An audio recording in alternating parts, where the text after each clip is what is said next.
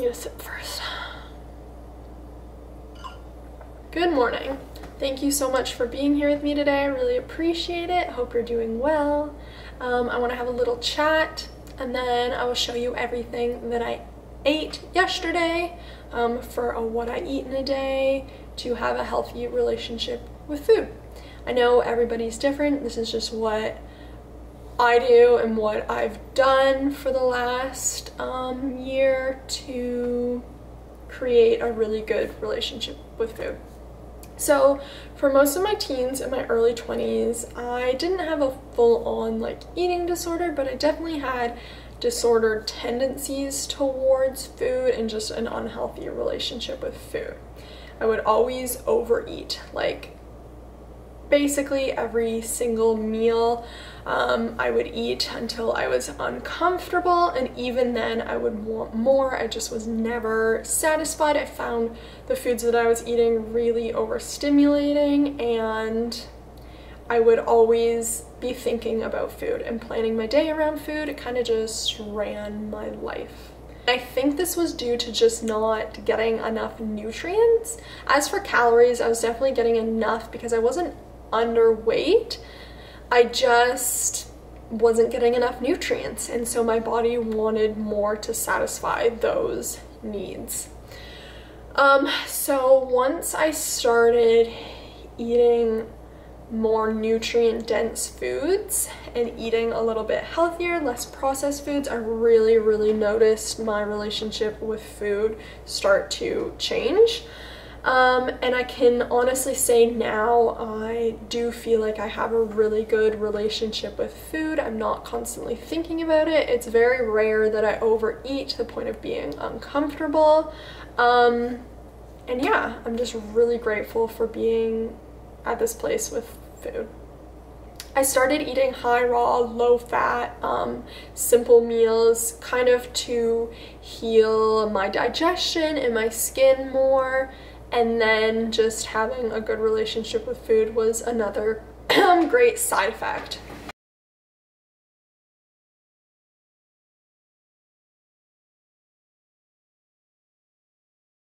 Also, not having like guilt around food is really amazing. I don't think we should feel guilty ever after we eat a meal, and I'm just really happy to be at this place. I used to want to eat something that I would think was a little bit more unhealthy, or even just a regular meal. I would eat it, I would overeat, I'd be really uncomfortable, I would know that it is hurting me, it's hurting my digestion, which already was pretty weak, so that was not helping. And then to top it off, I would feel really guilty afterwards, especially if I ate something more processed, or if I ate late at night, I would just know it's not good for me and I would feel it and then feel immense guilt afterwards. So just not feeling that guilt is probably, for me personally, the best part of eating like this. I just feel really happy with everything that I eat. I know it's fueling my body, I know it's good for me, and I just feel great.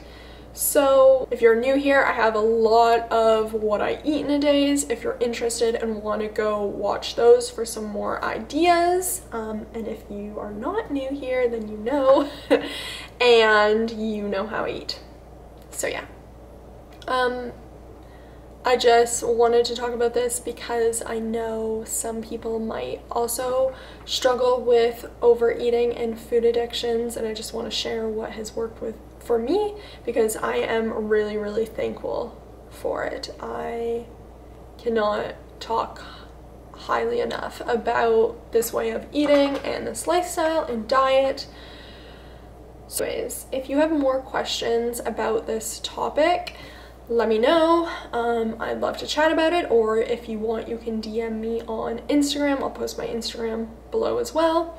And yeah, just want to let you know I am here for you if this is something that you are struggling with as well, or have struggled with in the past. I just want you to know it won't always be like this, and there's definitely ways to heal from overeating.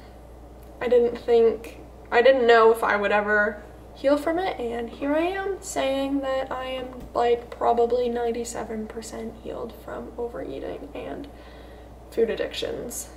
Okay, so now I'm going to show you what I eat in a day, give you some examples of meals that I eat to have a healthy relationship with food. So I will just narrate that now, and I just want to say thank you again for being here. I really appreciate it, and we'll see you again soon. Starting off my day with fresh lemon squeezed into a big glass of water like I do every single morning. Then half an hour after this, I made a celery juice. I try to do this 3 to 4 times a week, and I'll usually have about 16 to 32 ounces of just straight celery juice. And then I always wait half an hour before I consume anything else after that. So then I also had a cold pressed organic orange juice from the other day. I love orange juice, so good. For lunch, I made banana ice cream. I wanted to try a new recipe that was caramel apple banana ice cream, so I just chopped up some fruit and put frozen bananas in my blender.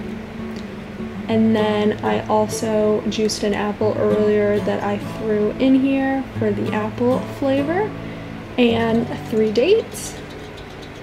And then I blended that up nice and smooth. I love the creamy texture of banana ice cream. One of my favorite meals ever. And then I just topped it with banana, apple, my date paste, which was just dates and water blended. I thought it would drizzle a lot nicer than it did, but oh well, still tasted unreal. And then I topped it with some cinnamon and a little splash of maple syrup. I have the biggest sweet tooth, if you didn't know, and it was amazing. Then later on for a snack, I just had 4 of these beautiful ripe bananas.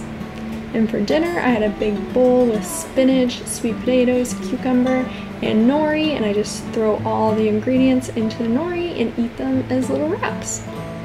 And that was everything that I ate.